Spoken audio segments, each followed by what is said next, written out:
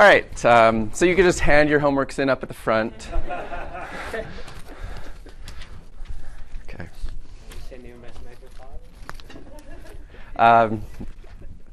That'd be all right. Okay. Let's see. Okay, so let me just do a quick review of what we had.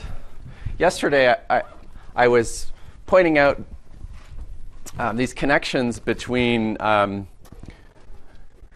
in some sense, like the entanglement structure of the vacuum state of a CFT. So there are different ways you can consider that to be an entangled state between different regions, and some structure in ADS. And so, as a reminder,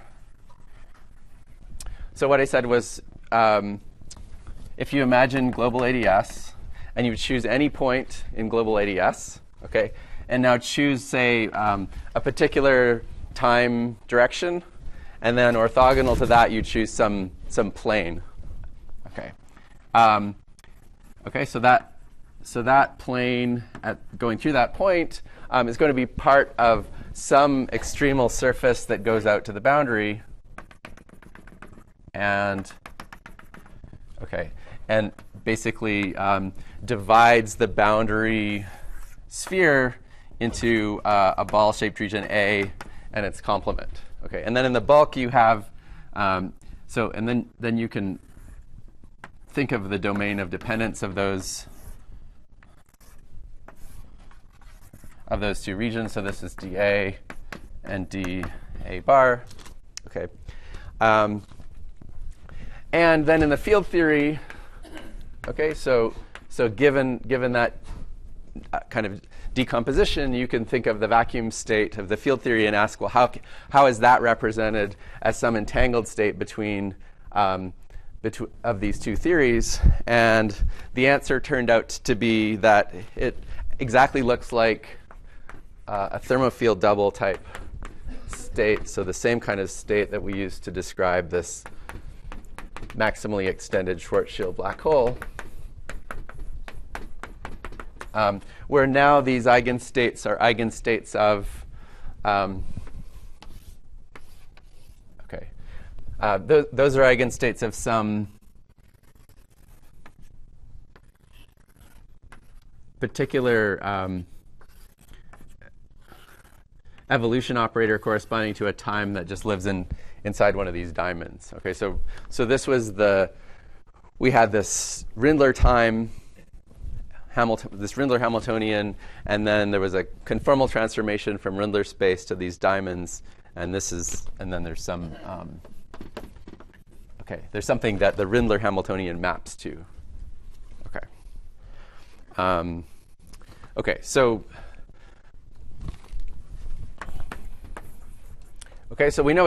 we basically know explicitly how to write this vacuum state as an entangled state between those two regions. And if we want, we could just write the density matrix for those two regions.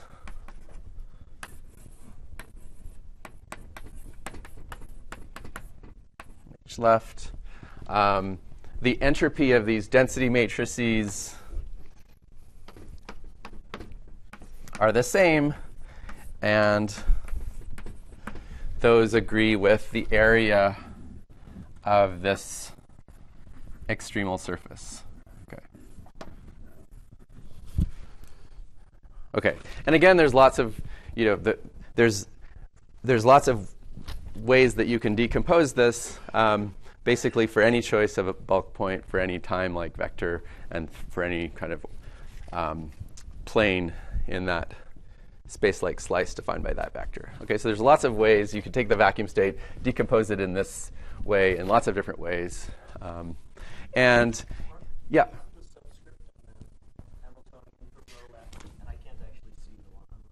Okay, I'm sorry. So this is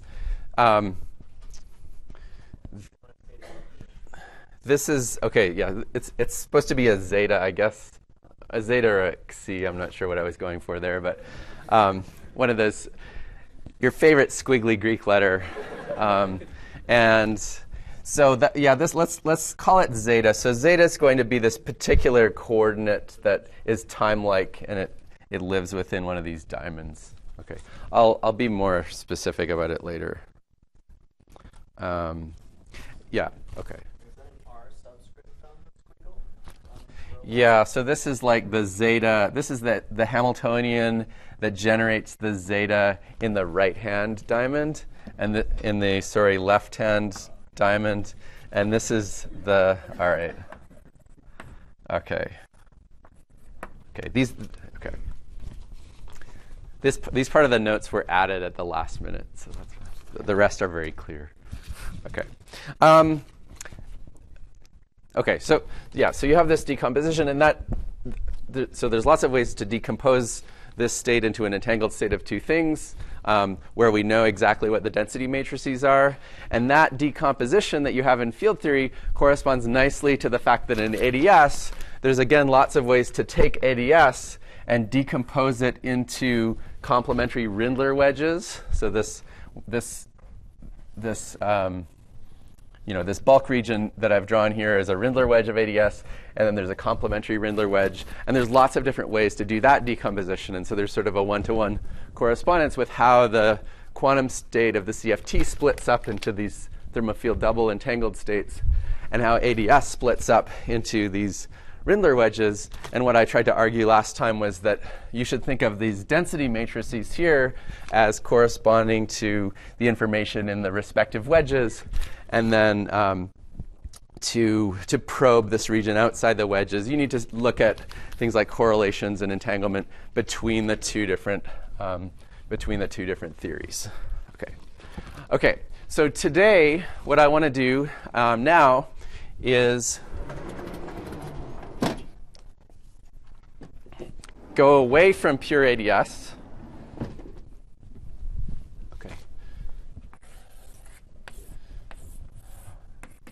Or go away from the CFT vacuum state.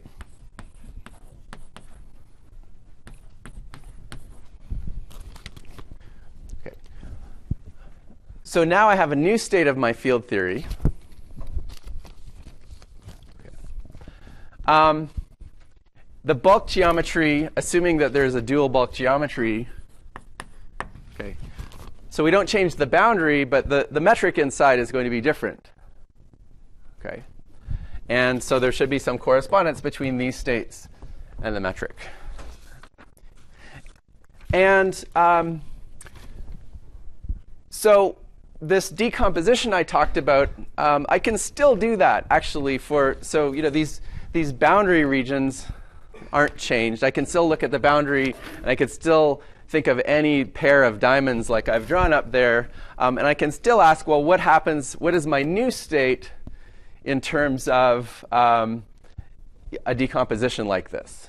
Okay. And in particular, I can ask for any such decomposition, well, how does this entanglement change when I do the change in state? So I get one of these entanglement entropies for every one of these decompositions. And so going to a new metric would give you, or going to a new state would give you, a whole new list of those entanglement entropies. Okay. What I tried to argue last time was that, well, if you knew all of those, then maybe that would actually be enough to reconstruct the geometry. So in some sense, knowing all of those entanglement entropies would be like knowing what the state of this is. So what I wanted to do today,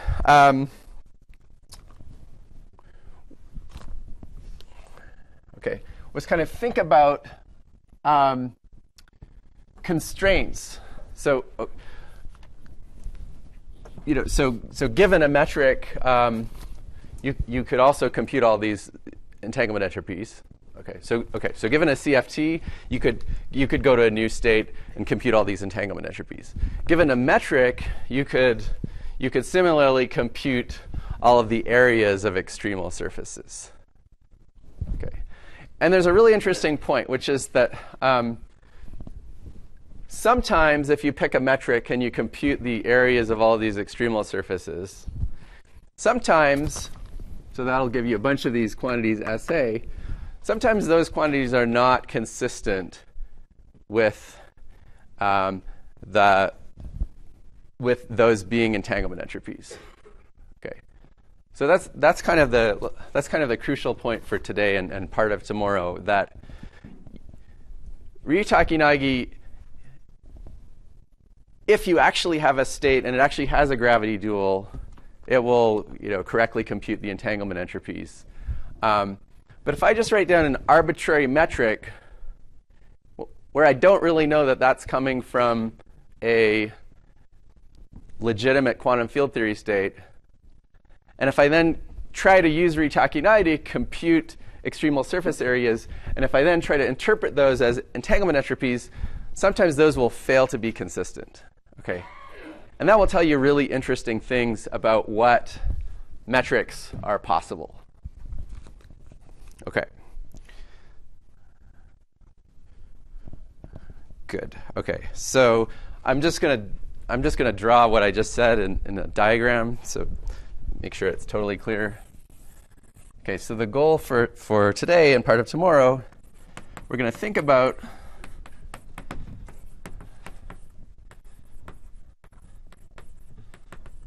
this space of asymptotically ADS metrics. Okay, I drew it as a squiggle last time, but now I'm drawing it as sort of a 2D thing. But it's still much, much smaller than this space of functions S of A.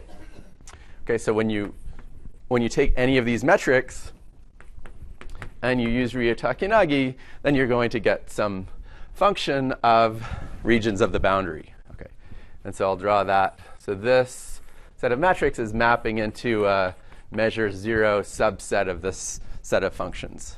Okay, and so what I was just saying is that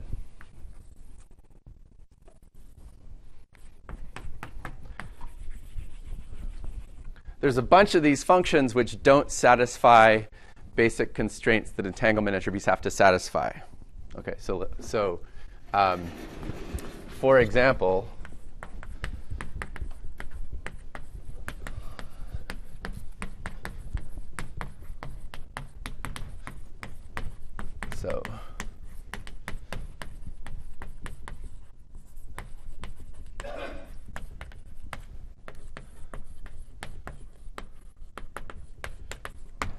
so for example, if I have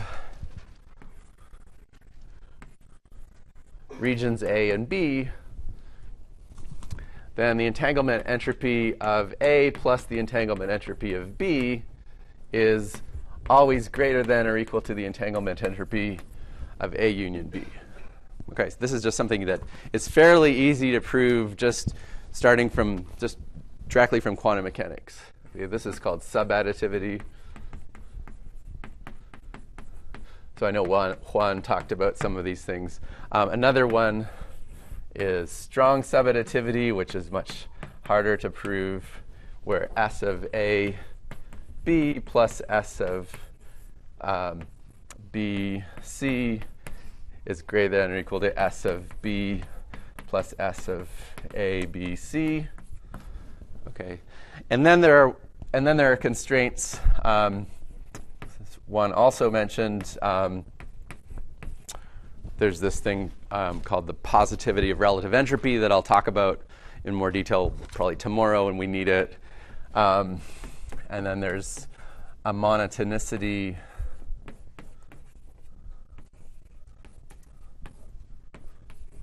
property as well. Okay, so there's all these different things. And so say I took a metric and I started computing the extremal surface areas using Ryu-Takenagi for boundary regions A, B, and C, and say I found that this inequality was violated. Okay. Well, then that would be telling you that that metric really can't be coming from some consistent quantum field theory state. Okay, so you've kind of ruled it out as unphysical. Okay, so if in the picture there will be some metrics for which this happens. Okay, so these are the functions that violate some of those inequalities. These are the allowed ones. And so any metric that lands you in this region over here we would call unphysical.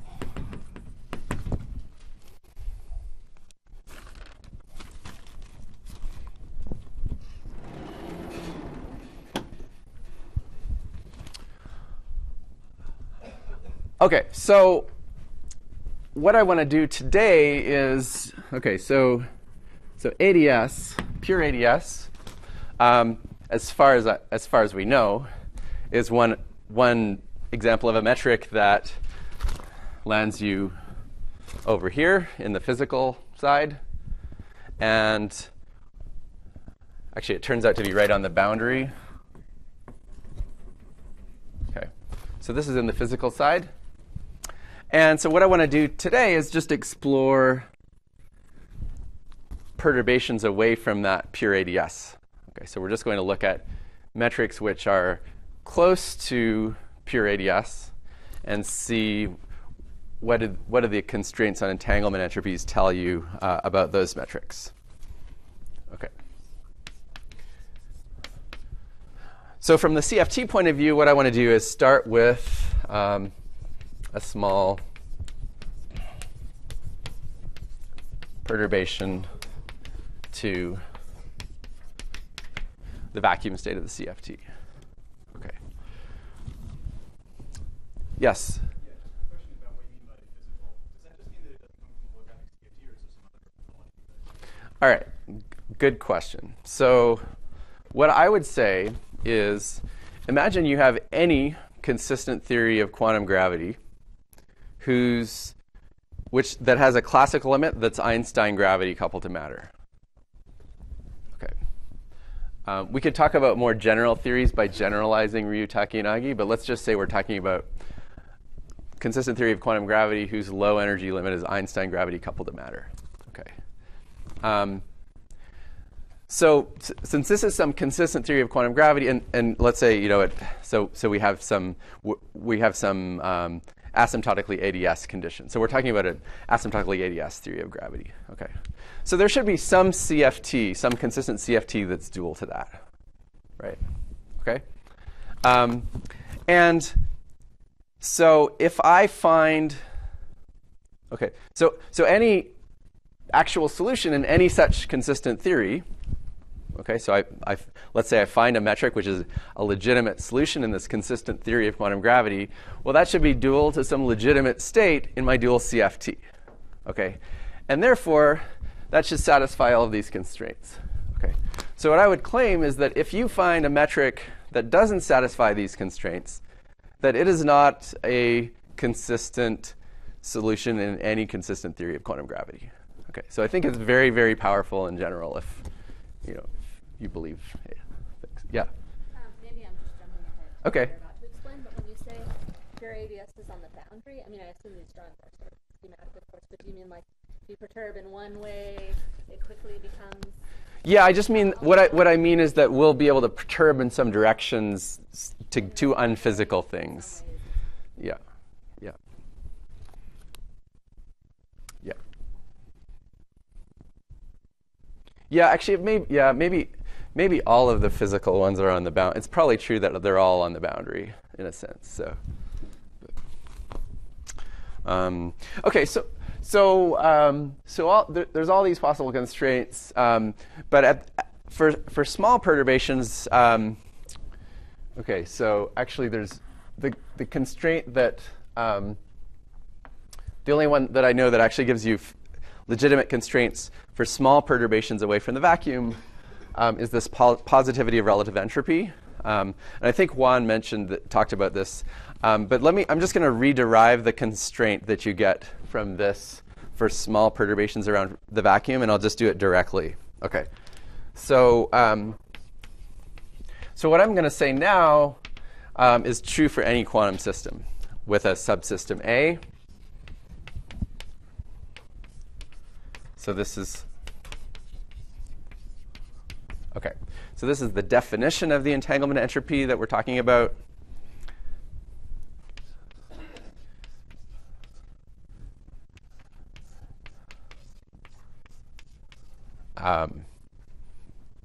Well, now vary the state a little bit, and calculate the variation of the entanglement entropy. Okay, so for that variation, we find that delta S of A, since we're working at linear order in the perturbation, so there's one term where you get delta rho times the log of your original density matrix. And there's another term when you vary the log where you get like 1 over rho, which cancels this one, times a delta rho. So there's another term which would just be trace of delta rho. But rho is something that always has trace 1. So trace of delta rho vanishes for any perturbation. So in fact, this is the full answer to what the perturbation looks like. Okay. And now we could rewrite that a little bit by defining this thing called the modular Hamiltonian.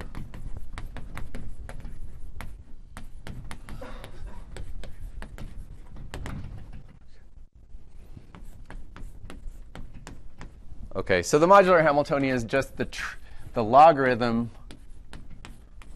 So it's an operator. It's just a logarithm of the unperturbed density matrix. Okay, so whatever state you start with, there'll be some density matrix for this subsystem A, and then this is just some operator. Okay.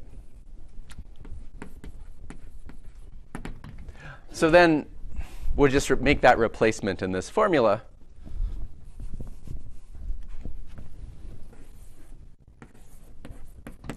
And you get this.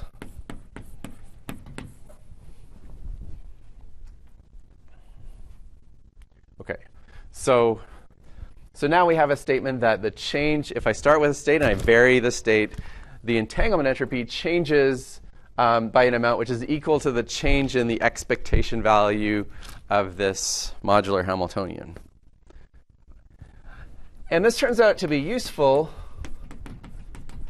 if we know what the density matrix that we started with is. Okay, so if we actually have some useful expression for rho, then we might have an expression for h, and then this thing will have some useful content. Okay. Why this equation is true? Okay, so I'm taking the definition of S, and then I just make a variation. So delta S is equal to trace of delta rho times log rho, plus another term which is trace of delta rho. And the other term we set to 0 because trace of delta rho is always 0. Because density matrices have trace 1. So we have that term trace rho way times log rho way. Yeah, so the other term would be rho a, trace of rho a times the delta of the log rho a, which is going to be 1 over rho a times delta rho a. So really it's just the 1 over rho cancels those and then so it's really just delta rho, trace of delta rho. You need to, I mean, you might be worried that there's some ordering issues, but actually if you do it carefully, you find it really just delta rho. Okay. Let me give you an example where this should be very familiar. Okay. Okay, so, and we're still in a very general quantum context. Okay. So let's say we just take any quantum system which is in a thermal state. Okay. So here's your favorite quantum system.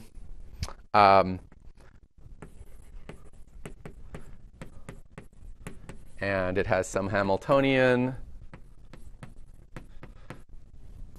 And so in the thermal state, the density matrix is this one that I showed last time. Okay. And so in that case, if we plug, so then the modular Hamiltonian is equal to beta times h minus log of z. Okay. And then if you plug that into here, what it gives is that delta SA says if you vary the state from that thermal state, that the change in the entanglement entropy is 1 over T times the change in the energy. Okay. And that's just the first law of thermodynamics. Okay, so this is like dE equals TdS. Well, it's not really. So usually when you think about the first law of thermodynamics, you're thinking about perturbing from some equilibrium state to some nearby equilibrium state. And this is thermodynamic entropy.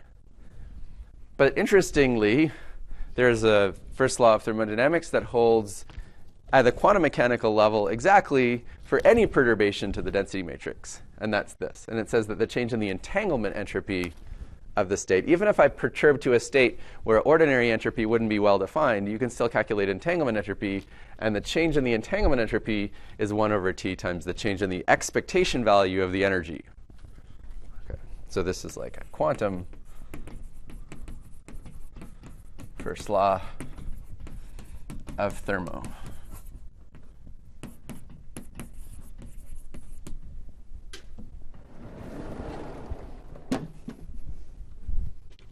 Okay, any questions?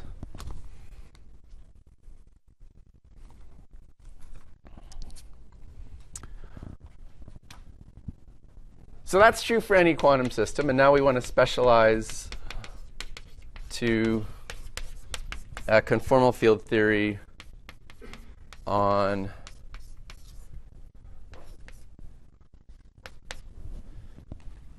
Minkowski space. I could do a conformal field theory on a sphere like I was doing over there, but this is physically equivalent by some conformal transformation.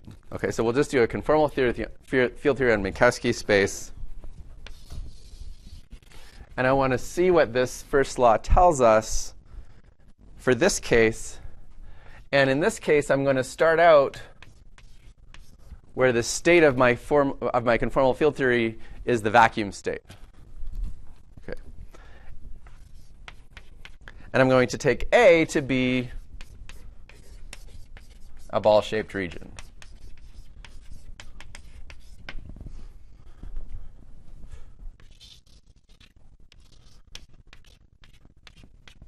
Okay. And so again, this is going to be useful because if you remember,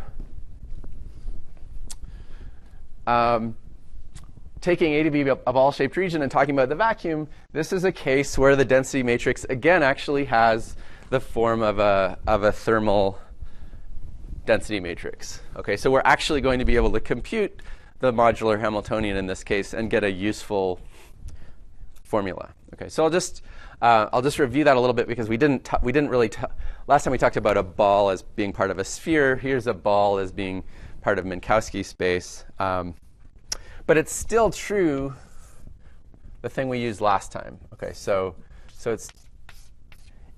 it's true that there's some conformal transform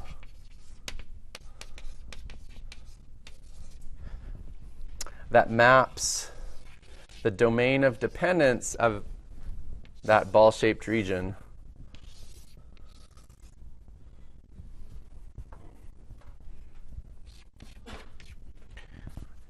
to this Rindler wedge of Minkowski space. Okay. So there's a conformal transformation that maps from here to here. Okay. That's a geometrical statement. Because we're talking about a CFT, okay.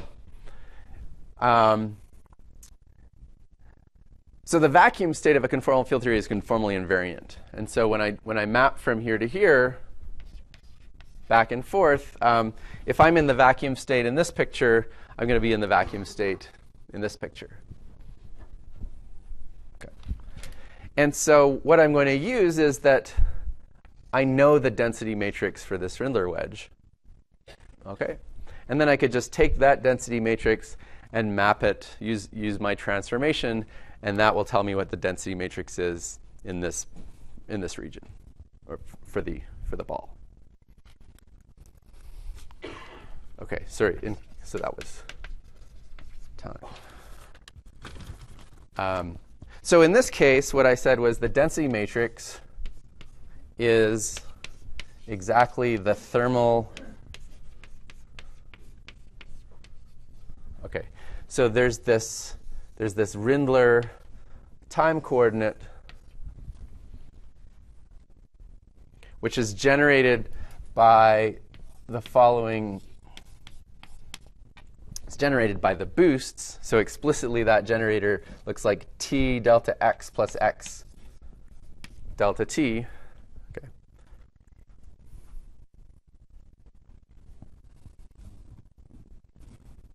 And in that case, I could write, okay, so that's the classical transformation. This h is just the quantum operator associated with that. Okay, and so that I get by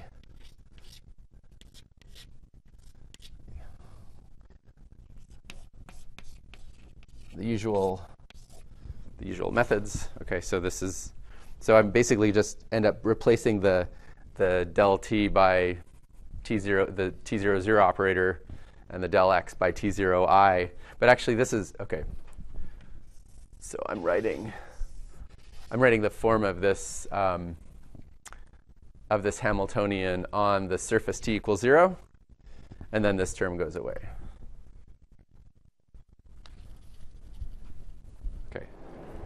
Okay. Yeah, just to make it absolutely clear what I'm doing, I mean, so, if you talk about a quantum field theory and you say, what is the Hamiltonian? Well, there's this time translation symmetry, right? And then you can work out the conserved quantities associated with that symmetry, and then there's a quantum operator that generates that, and you get that by integrating the zero component of the current. And so that's okay. So in the usual case, this is the Hamiltonian, and now we're just saying instead of this symmetry, we're looking at another symmetry, which is the boost symmetry, and then there's you do the Noether procedure, and this is the generator. Okay, and so that's what I mean by this density matrix. When you map it over here, so all that happens is that first geometrically that symmetry, so that flow gets mapped to this one.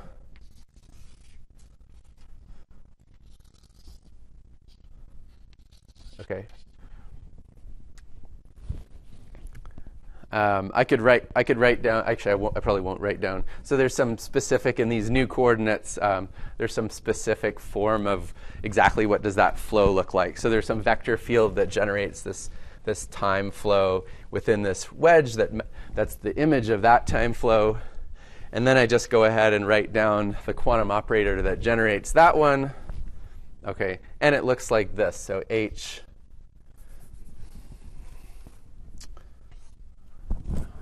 I'm going to write this somewhere else so you can see it. Right. So this is going to be important.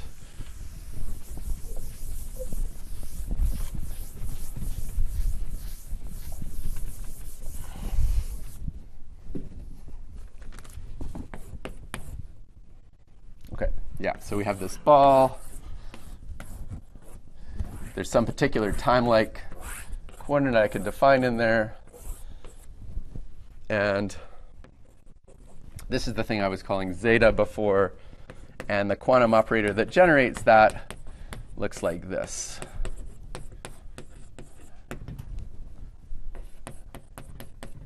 Okay. Okay, so it's kind of like the ordinary Hamiltonian, where you'd integrate the stress, the T00 over all of space, except now we're just integrating it over this ball with radius r.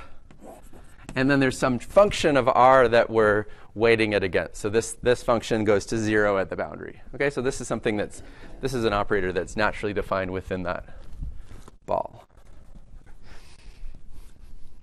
Okay, and so then the density matrix So our goal was to figure out what is the density matrix for this ball.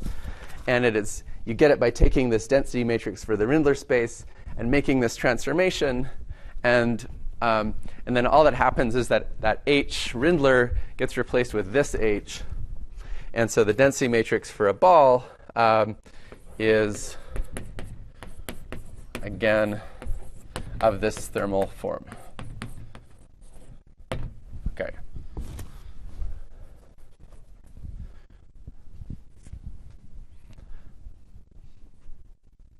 So that's good, because then we could just use our quantum first law of thermodynamics.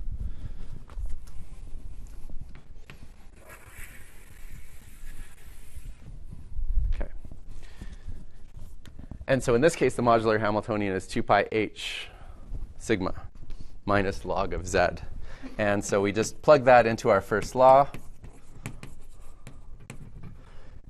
And you end up with this statement.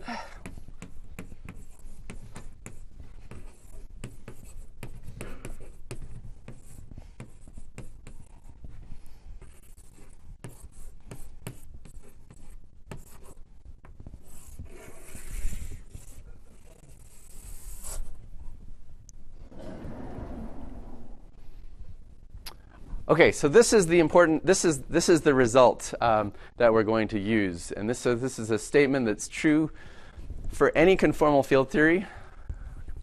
So exactly what we're saying here is that if you start in the vacuum state of a conformal field theory, and you consider any perturbation to that state, and you consider a ball-shaped region A, then to first order in the perturbation, the change in the entanglement entropy for that region is actually going to be equal to this quantity involving the integral of the stress tensor.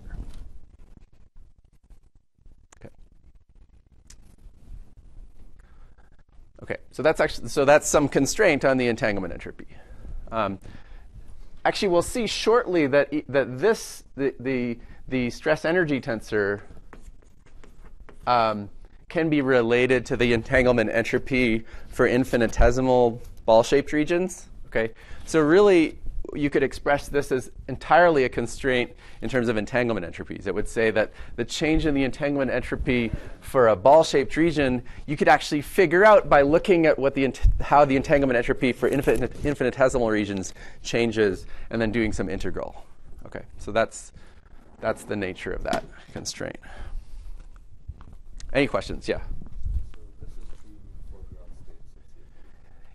Exactly. So we started in the ground state. That was important because we wanted to be able to compute the density matrix for the ball-shaped region explicitly. So if I'm in any other state in a CFT in higher than 1 + 1 dimension, I don't know how to compute the density matrix. Okay, even for the thermal state. In 1 + 1 dimensions, I can compute I might be able to do more. I could compute the density matrix for a thermal state for an interval. But in general, this is what I could do.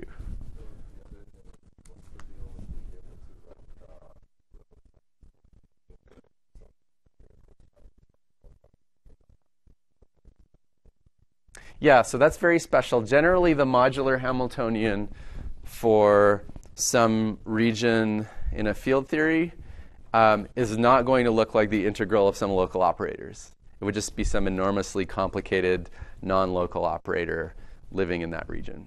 And we can't say anything about it. Yeah?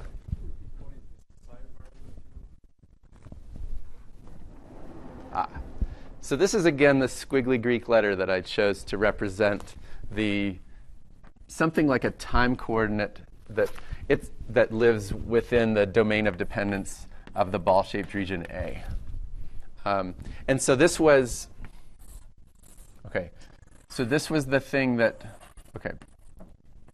so there's a coordinate in a Rindler wedge that is generated by boosts. Okay, so if I'm, so there's a, right, so it's like the time for an accelerated observer. Okay, and then I just make this conformal transformation, taking the Rindler wedge to this space.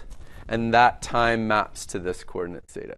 I mean, I could write it down in terms of the other coordinates, but what I've drawn here, this is just like the flow of the vector field. So these are, yeah.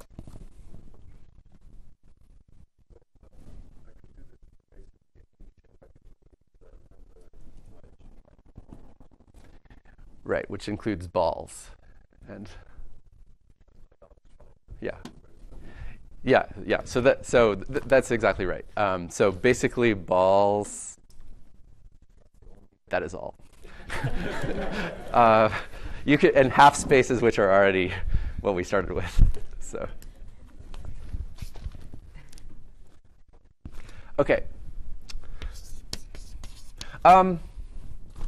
Yeah, I mean, I think people have talked about perturbing. There may be some universal things that you could do if you just perturb a ball a little bit. I've seen some discussions of that, but yeah, so there may be a little bit more that you can do sometimes. Okay, all right, so now I want to specialize to holographic CFTs.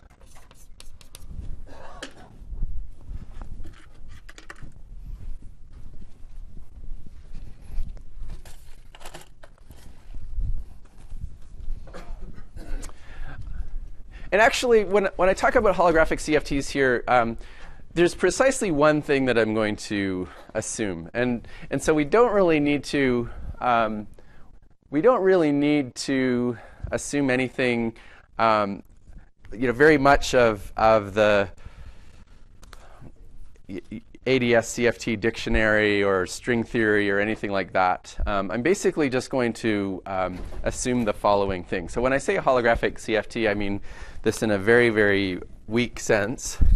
So suppose that we've found some CFT such that for a family of states psi near the vacuum, that there are geometry that the entanglement entropies of these states are represented geometrically. Okay, so we assume that we found some CFT so that there's this family of states where I could associate dual asymptotically ADS geometries such that the entanglement entropy of the state is equal to the area of the extremal surface in this dual geometry over 4g Newton. And actually, all I need this to be true for would be ball-shaped regions.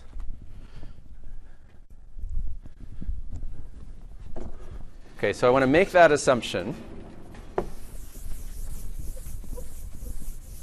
And notice that I'm assuming I'm assuming this particular form of the Ryu-Takeyanagi formula. Okay. One thing I didn't really dwell on is that there are examples of ADS CFT where this thing is going to be more complicated. And I think Juan mentioned that, where you could have some higher derivative terms here, and that would correspond on the gravity side to having like higher derivative gravity. So the context that we're imagining this is ADS CFT, where we're talking about Einstein gravity coupled to matter as the classical limit. But yeah, so this is all I'm going to assume.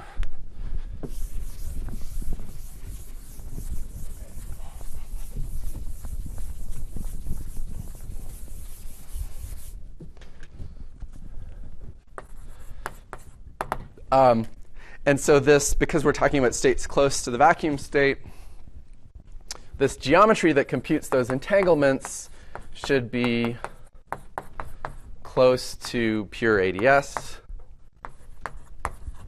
which computes the entanglements for the unperturbed state.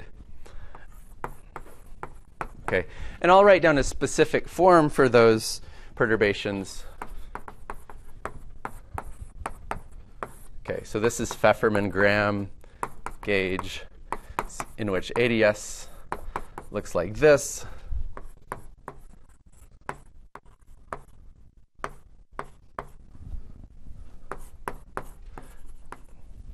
Okay, and then being asymptotically ADS means that the corrections start with this power of z and then have only higher powers of z. So h mu nu of z comma x. And h is something that is well behaved as z goes to 0. It goes to some constant, or it just goes to some function of x. It doesn't blow up. Okay. Okay, so our question is, so supposing that this formula works, and given that we know this to be true for all CFTs, what does that tell us about H, about this perturbation?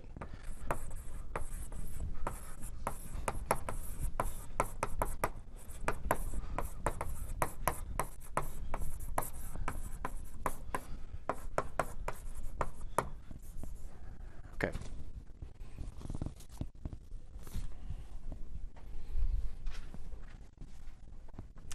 Okay. So the first thing I'm going to do is actually convert this into a statement which is purely about entanglement entropies. Okay, because if we just look at, so far this has this expectation value of the stress energy tensor, and I don't really want to assume the ADS CFT dictionary.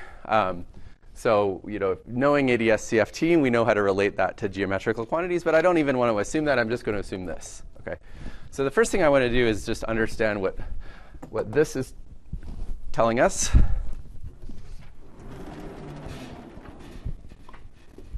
And so I do that by trying to apply that constraint for a small ball, an infinitesimal ball.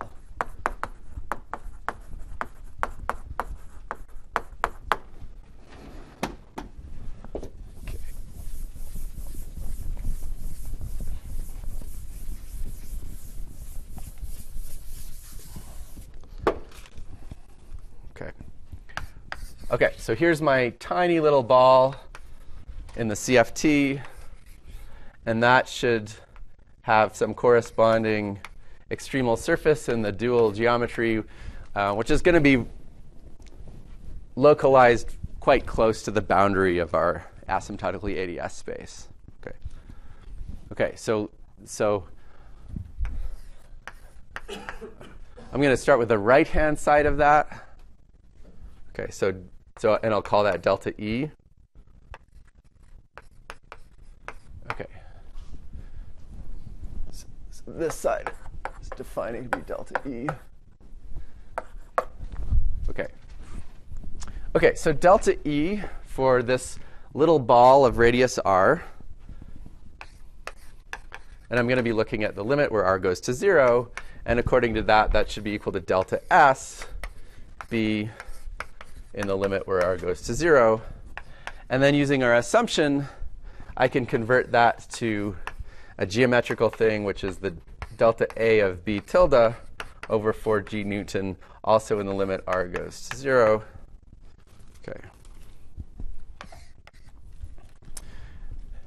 And now if we look at this expression, okay, so in the limit r goes to 0, all it's going to depend on is the expectation value of the stress tensor at that single point. Okay, because your ball is now zooming into a particular point. And so you can just evaluate that by Taylor expanding the stress energy tensor expectation value about a point, and then you find only the first term actually contributes to the leading behavior of this integral. Okay. So what you end up with is some constant times some power of r times the stress tensor at some particular point. And then on this side, also what you get is that the change in the area, that's really only going to be sensitive to the metric close to the boundary and also close to this particular point x0. Okay. And there's some calculation that you can do to figure out exactly what is this. And what you end up with is that it's equal to this, the I component of this function h. Okay. So this function described the metric perturbation.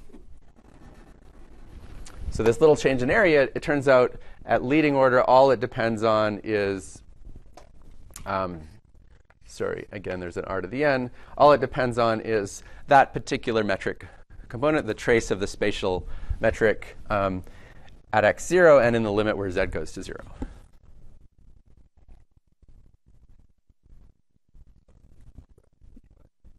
What is n? It's an integer, which is in my paper, but it's somewhere between 0. Well, it's yeah. So I'm sure it's between minus infinity and infinity. So no, it's just some. I could work it out, but it's just let's see. When you do this integral, so you get it by doing this integral. Can someone quickly do that in their head? It's r, and the answer to this integral over this ball is r to the n. Yeah. Okay. Is c times r to the n. Yeah. So you do that integral, you get c times r to the n times just the leading term in the Taylor expansion, and then on the right-hand side you find the same power of r, and so those are just going to cancel out. Okay. And so what you end up with, what you learn out of all that, is that delta t00 is equal to some constant times hii, z equals 0, okay, where the x-coordinate is the same on both sides. This is not a very covariant-looking formula, and that's because I chose a ball. I chose some particular spatial slicing. I was looking at a ball in this slice t equals 0.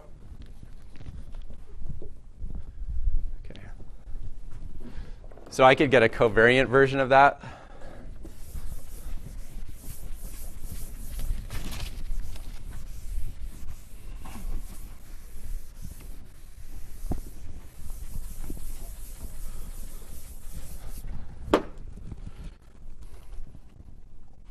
Okay, so we worked in the frame of reference associated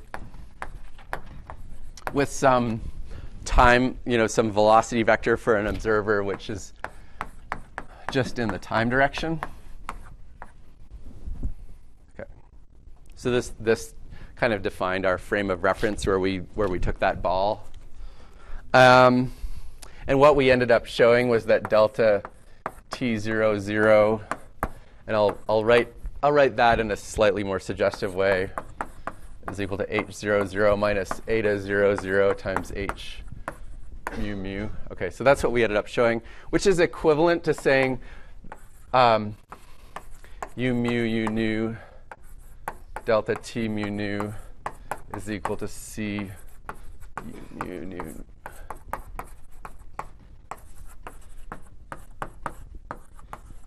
Okay. Okay. So working,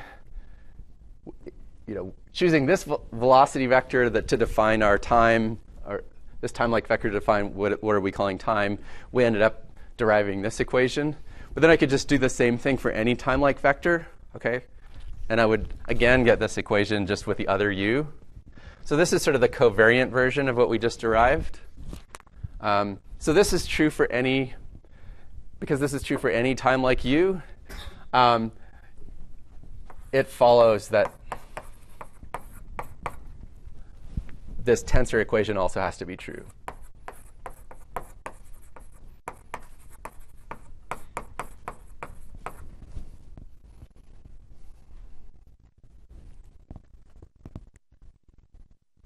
Okay, and in a conformal field theory, on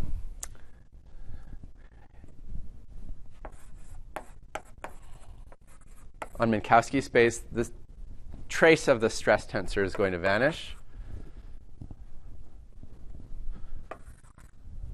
Okay. So we actually learned two things here. So that tells us that the trace of this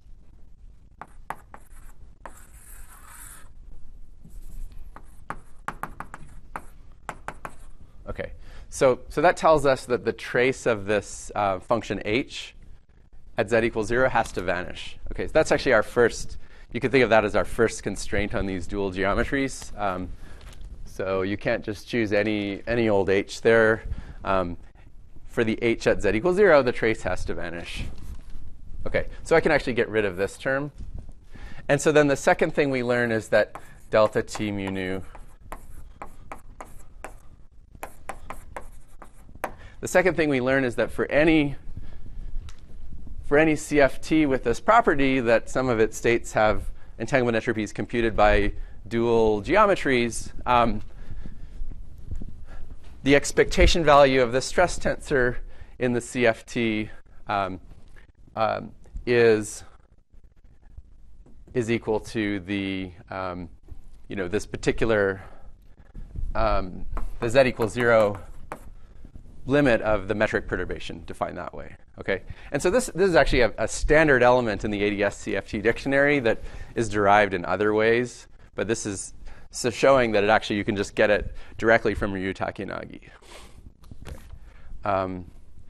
And actually, it turns out this is really powerful because if I started with a more so this is totally an aside, but in other examples of ADS CFT where the dual gravity theory would be some complicated higher derivative gravity, then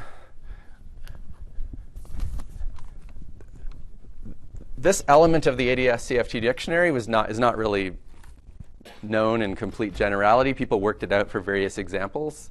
But this gives you a method to derive the dictionary between the expectation value of the stress tensor and some geometrical thing, some gravity thing in kind of an arbitrary theory. Okay, and so we did some examples where we rederive things that people had done in different ways, but also you can do some very general formulas that hadn't been worked out before.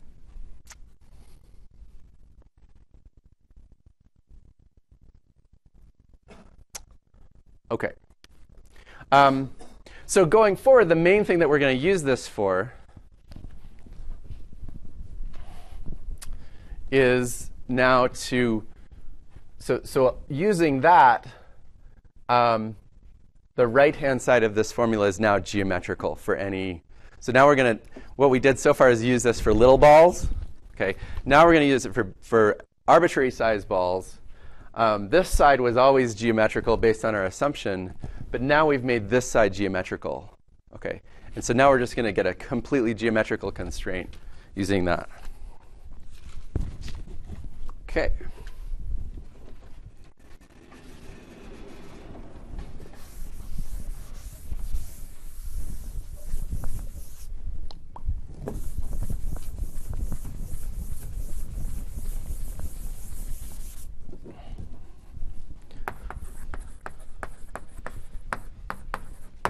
Any questions so far? Okay. This is just one component of the GKPW dictionary. Can you get the rest in the same way? Is there any all the other fields? Yeah, that's a really good question. I feel like you should. I mean, especially since at least some of it would be related by supersymmetry, or so. Yeah, I feel like, and later things I'm going to say also, like getting linearized equations. So I feel like there could be some, you would need something that generalizes entanglement entropy, but maybe that thing exists. I feel like there's something to be done there. Yeah. Okay.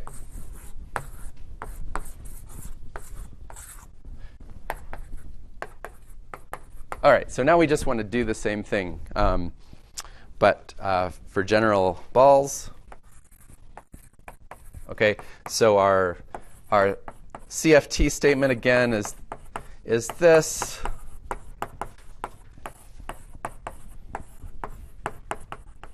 Okay, but now using this result that we just derived, I can write the right-hand side as something involving the asymptotic metric. And so I'm going to replace T00 with this constant times H00. Actually, it'll be convenient for... so I could either write HII or H00. And here there's like an x, and we're at z equals 0. OK, so this right-hand side now is this integral. And the left-hand side, using our assumption, is the area b tilde over 4 g Newton. OK, and that you can actually rewrite in a simple way as well. OK, so if I want to change... OK, so see, I have this extremal surface in ADS. And now I want to now I change the metric. OK. And I want to figure out how does... so I want to, in principle, now compute the new extremal surface in the new metric, and then compute the area of that new extremal surface. OK, so I need to compute area of x plus delta x in the metric g plus h. OK. And so, and delta x is also going to be order h. So we need, like in principle, you would need both corrections because you're changing the metric, and also corrections because you're changing the surface. OK. But the great thing is that because the surface was extremal in the original metric, OK, the condition for it being extremal is that the first order variation vanishes. OK. So the good thing is that if you're just working the linearized order, you can actually ignore that change in the actual surface. And you could just compute the area of that original surface in the perturbed metric, and then it's way easier. Okay. So that, it turns out, then just, so that's a fairly simple calculation.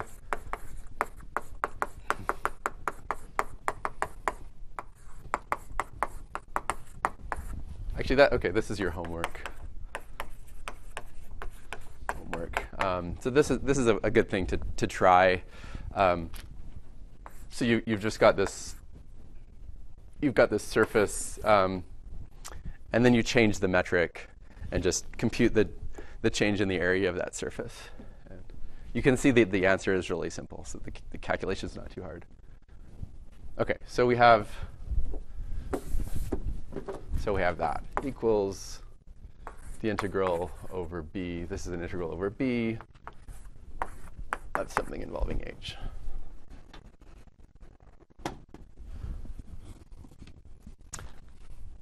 All right, so basically we've got b and we've got b tilde, and now we have translated our CFT statement into something which is just a constraint on this metric perturbation h. It says that if you integrate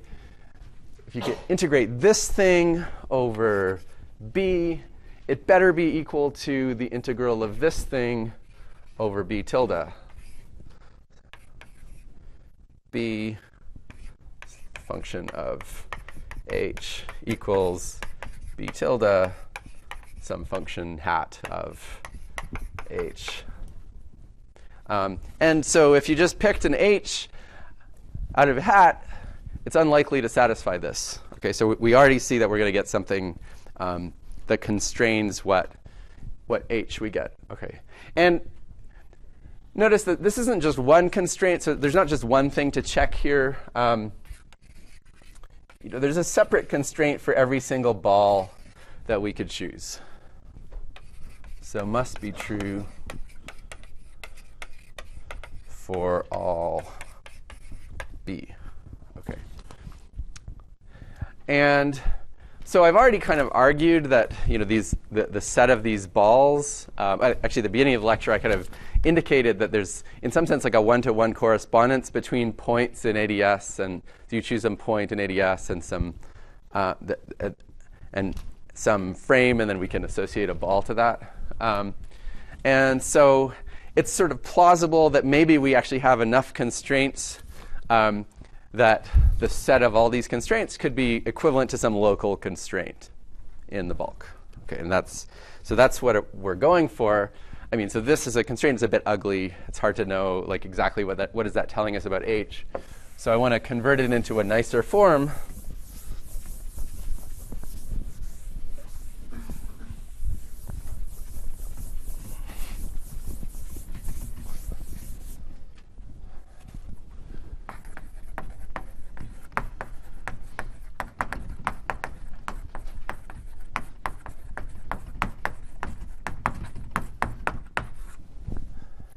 Okay.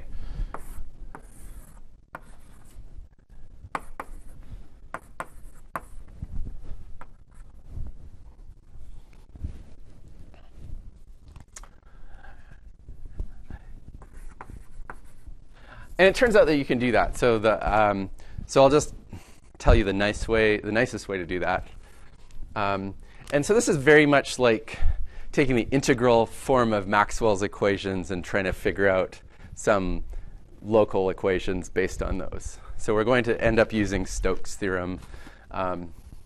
And so the way this works is that if you work hard enough, you can find a differential form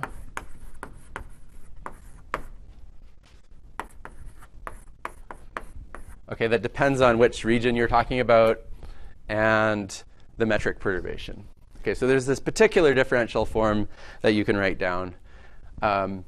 It's a little bit complicated, and I won't write it down explicitly, but it's just something that is linear in H and derivatives on H. Okay. But the properties that this form has are that if you integrate it over B, so you integrate it over this boundary ball, you get this thing. And if you integrate it over the B tilde in the bulk, you get this thing. Okay, so the integral of the form over the B is the delta E. The integral of the form over B tilde is equal to the other thing. And the other thing that we're going to use is that the exterior derivative of the form is some positive function times, this is the TT component of the Einstein equation, of the linearized Einstein equations.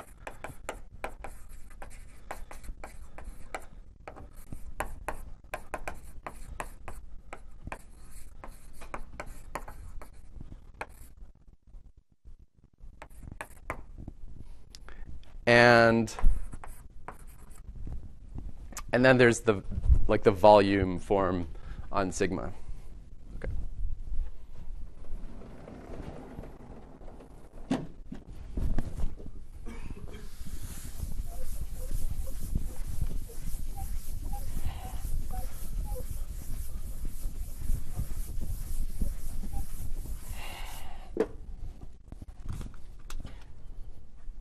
Okay, so how does this help us? So we just use this as our starting point. Okay, so delta S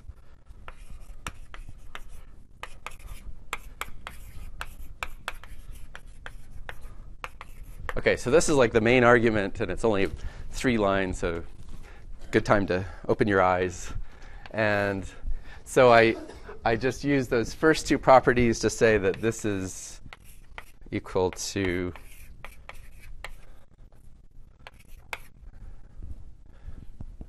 this equation.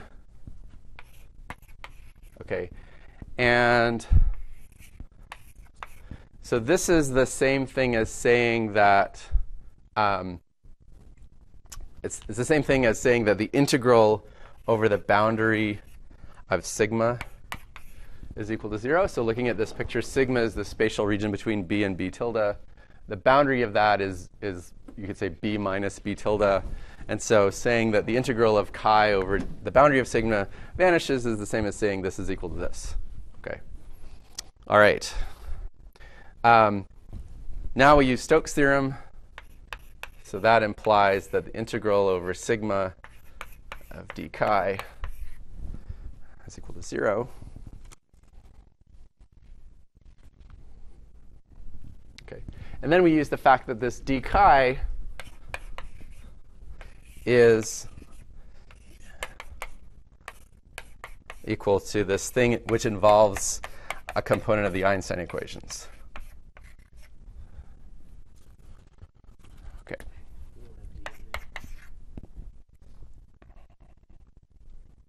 Do I want? Okay. Okay. Sorry. The bracket. Okay. Yes. Okay.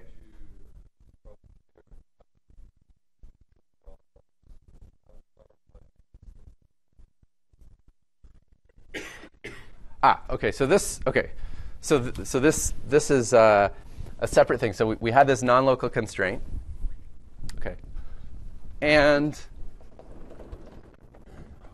I wanted to turn it into something local, and so I was trying to use similar machinery to how you might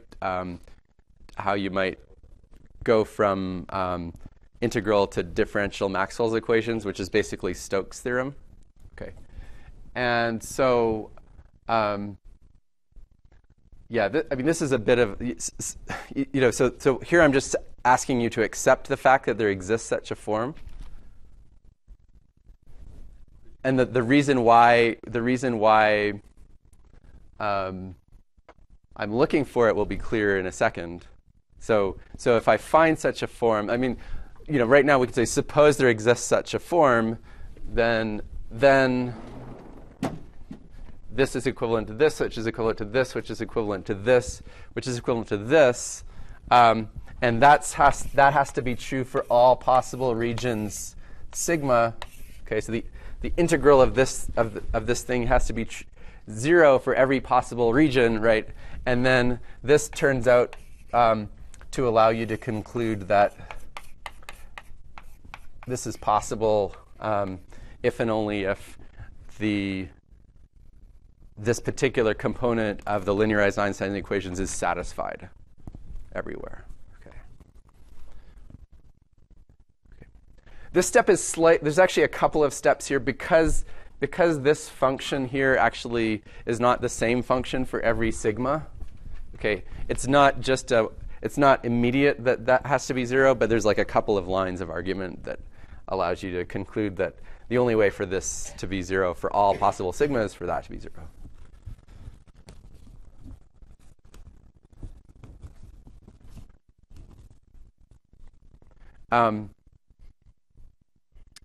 So just as a historical, how do you just think of introducing this form? As a historical note, so we had this. I guess based on, I think various previous work, specifically of Jacobson. So Jacobson had this old work where he had somehow gotten Einstein's equations out of something that looked like the first law of thermodynamics. Okay, and then Myers and Cassini and Huerta Blanco, Hung, Myers, and Cassini had written down this precise sort of first law of entanglement. Okay, and so going in, I thought, well, maybe you could get the Einstein equations out of that, or linearized Einstein equations out of that.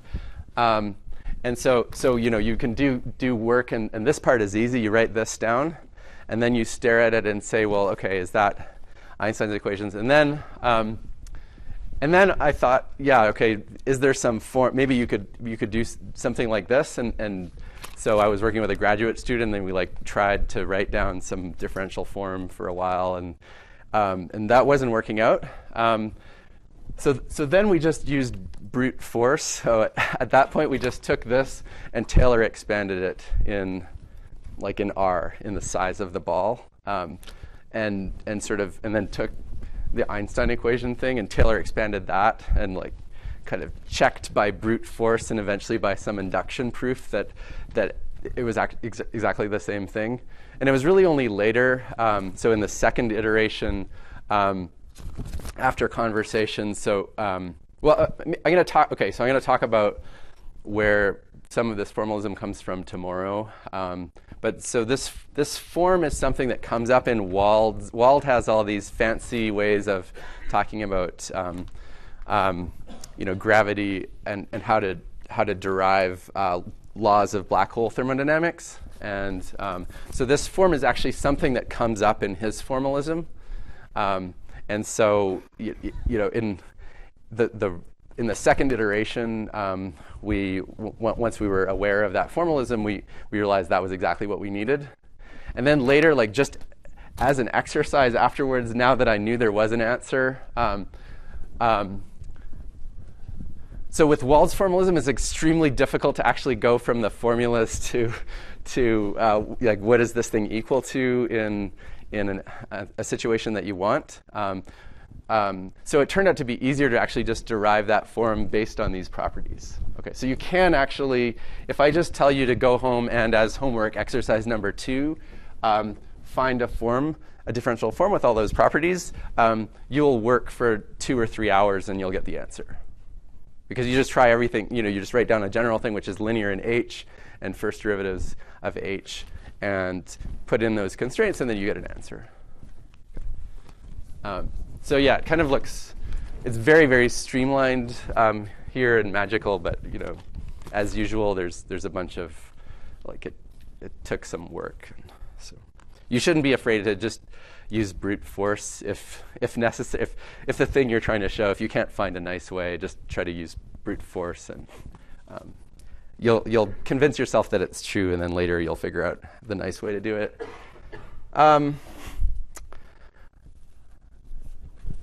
Yeah. No. Yeah. So I should have said that. So we're not assuming that the bulk theory is pure gravity. We're just, again, we're not even assuming that the bulk theory is anything, but we're just assuming that there is a geometry that computes these entanglement entropies. And so the linearized Einstein equation, if you take a gravity coupled to various matter, the stress tensor for the matter is typically quadratic or higher order in the matter fields. Okay, so when you're just talking about the linearized equation, it actually really is kind of universal. Okay, I'm short on time, but yeah, I'm clearly almost done. So, okay, so.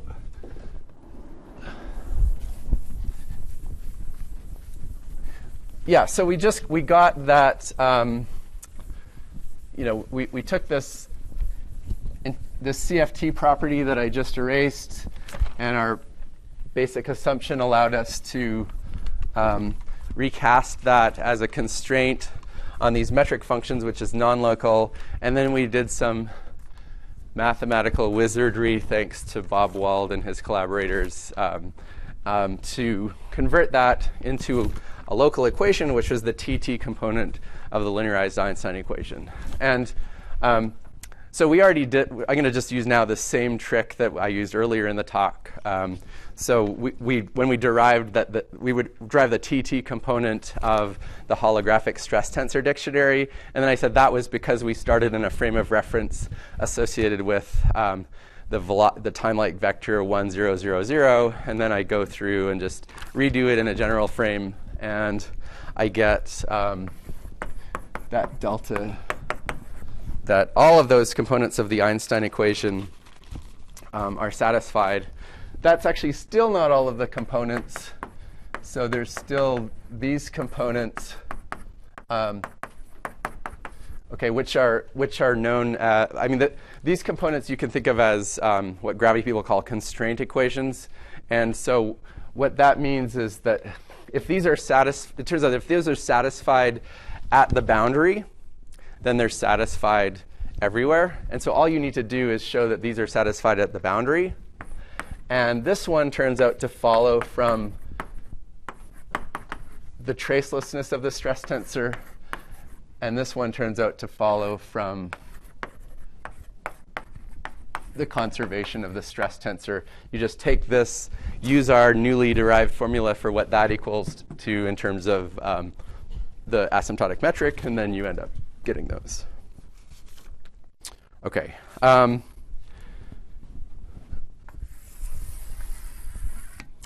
Okay. So the summary was, we just thought about metrics which were close to ADS. We assumed that there is some dual CFT, so we assume there's some CFT state for which those metrics are computing the entanglement entropies. We used the constraint that exists for entanglement entropies at linear order perturbed away from the vacuum state, which is delta B CFT equals delta E CFT. And then that allowed us to first get a gravitational constraint that was non-local, and then we showed that that's exactly equivalent to the linearized Einstein equations. Okay, so the summary is that if you have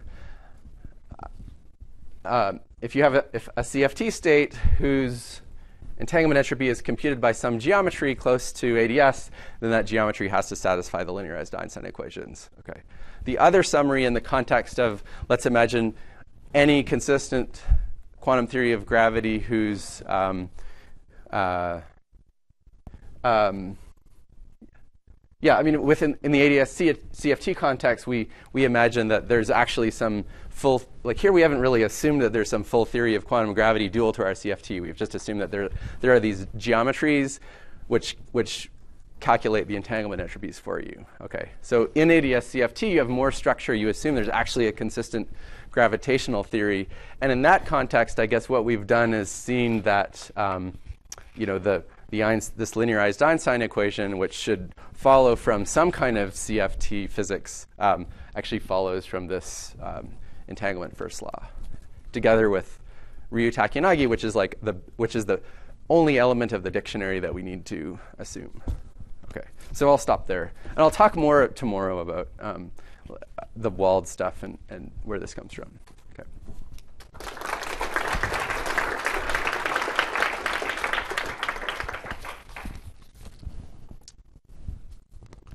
Yes. Yeah, I'm going to talk tomorrow about, so today was one step away from pure ADS, and tomorrow we're going to take 2 steps and then a hop. And so we'll get, so it turns out, and this is stuff that hasn't been published, there's a nice thing that you can say at second order as well. So I'll tell you a little bit about that tomorrow. And then there are things that you could try to say using these entanglement constraints, just generally speaking, without assuming that you're very close to ADS. But I'll save that for tomorrow.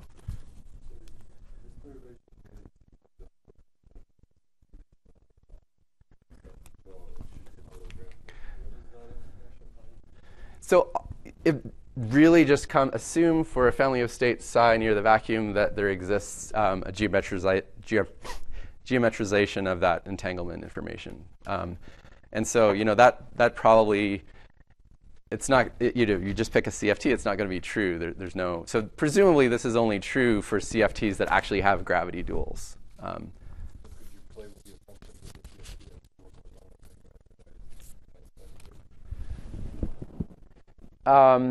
Let's see. What do you have in mind specifically?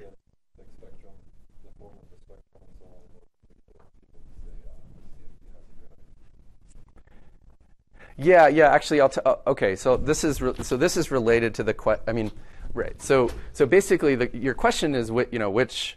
So here, this is some special class of CFTs. So one thing you could do is say, okay, well, given that assumption, can you convert that into something more useful in CFT language, like about the spectrum of states? Or can you convert this assumption into something else that would tell you more about which CFTs actually have those properties? And I think that's a really interesting question. I'll probably mention a little bit about what, a way that you might try to do that. Yeah, it was connected to some of the things I said yesterday, like, how, given that, right, you don't need, if you want to deduce a metric given a state that you think has a gravity dual, you only need a limited amount of information. So if I want to deduce what is given this, if I'm given the expectation value of the stress tensor everywhere, well, then I could just solve the linearized Einstein equations and figure out what the metric perturbation is. But then the entanglement entropy for any other region better match the computation that I would do in gravity. And that's going to be a constraint. And maybe you could massage that into a useful form. Yes? Earlier you were saying that the Takayama formula could kind of be derived from ADS safety and Einstein equations. Like, to the extent that it can be derived. And then now you can derive Einstein's equations from. Wait, sorry. You mean? Are you talking about Maldacena-Lukowicz? Yeah. Okay. All right. So So the approach I took today was just to take this as the only thing I'm assuming, and then kind of get Einstein equations. What Maldacena-Lukowicz is let's see. So what did they assume? I mean, they kind of assume an ADS CFT correspondence where the partition function in the field theory matches some gravity partition function, and what else did they assume? So they probably assume that gravity, that there's a classical limit, so that gravity partition function for any boundary conditions would be dominated by some particular saddle point. And so they assume kind of the standard kind of ADS CFT dictionary between the partition functions, between the field theory and the gravity thing, and then they can derive this in some context. Yeah, we should have coffee. Yeah.